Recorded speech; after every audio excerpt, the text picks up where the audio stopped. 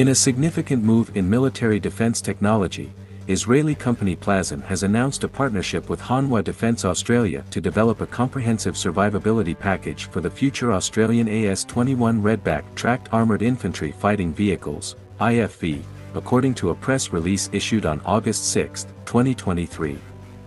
The AS21 Redback, a product of South Korean company Hanwha Defense, represents the latest generation of tracked armored IFVs.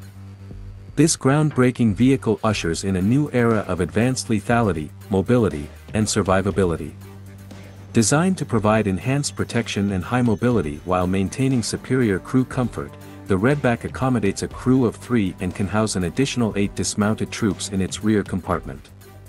Further boosting its defense capabilities, the AS21 Redback is armed with a 2-man turret that includes a Bushmaster Mk44S 30mm cannon, MAG-58-7, 62mm coaxial machine gun, 76mm multi-barrel smoke grenade dischargers, and 2 Spike LR2 missile launchers.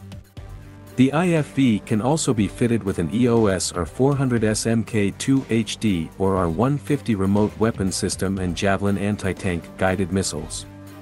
Powered by an MTU 8-cylinder diesel engine developing 1,000 horsepower, the Redback can achieve a maximum road speed of over 65 km per hour and a cruising range of up to 520 km. The Redback's exceptional survivability can be attributed to Plasan, who significantly contributed to the vehicle's design transformation from Hanwha's original K21 model. With robust defenses against high threats such as mine blast, kinetic, and top attacks, the Redback has set the bar high in its class.